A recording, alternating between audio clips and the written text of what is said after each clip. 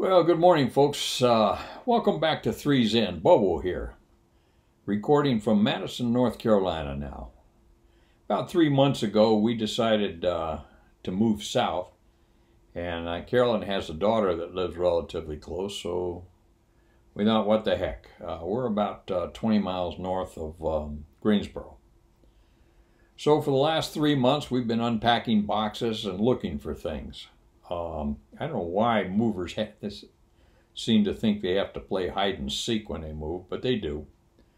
At any rate, we're pretty well getting settled in. Yard's taking shape, house is taking shape, and I finally found some time to come upstairs and share a few more stories with you. I was telling somebody the other day, the stories I share are not professional by any stretch of the imagination. These are stories that we would tell sitting around flight rooms after flying, drinking beer, and just enjoying each other's company. So it's with that in mind, I hope you enjoy the stories, hearing the stories as much as I do telling them. What I have to offer for you this morning is a story that I heard in Australia. I was on exchange tour from July 1980 to July 1982. And I really enjoyed that tour. At any rate, we're sitting around the office one morning drinking coffee, and a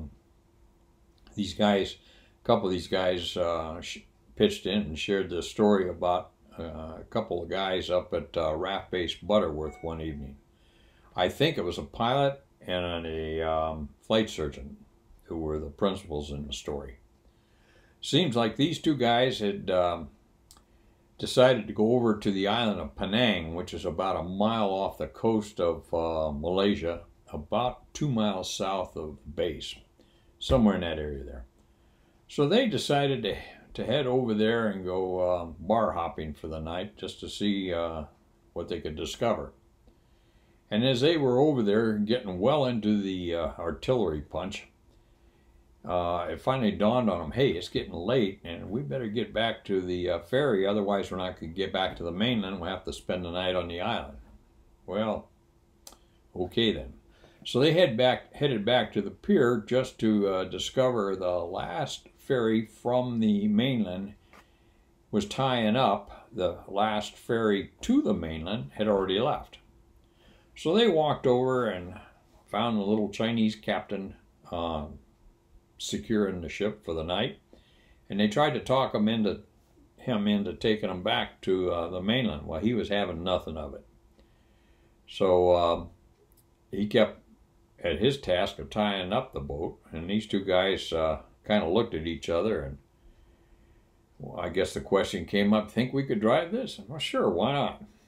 So they walked back over to the captain, stood there for a minute, picked him up, threw him overboard, and untied the boat, fired it up.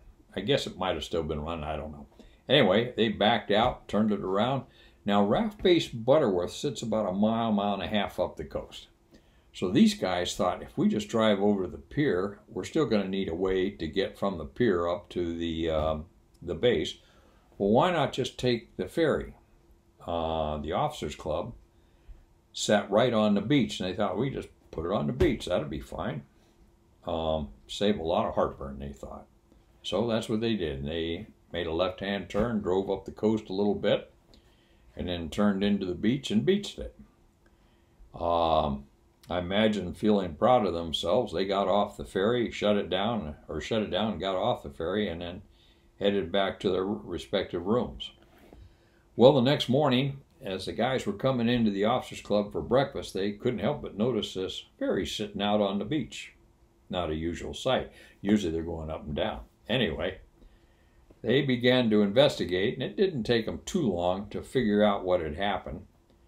One thing led to another, and they finally found out who the principals were. And they got them up, and they decided, we need to get these two boys out of town. The Malaysians aren't going to take real keenly to this stunt. So they put them in the back of an airplane. I don't remember if it was a C-130 that went directly to Australia or a pair of Mirages. I don't know. At any rate, they stuck them on this airplane and got them out of town. because had they not done that, I don't think it would have worked out well for either one of these two. Anyway, just one of the stories I heard, another one of the stories I heard from Australia. Hope you enjoyed it, and it's good to see everybody back in 3 Zen. Thanks a lot for stopping by.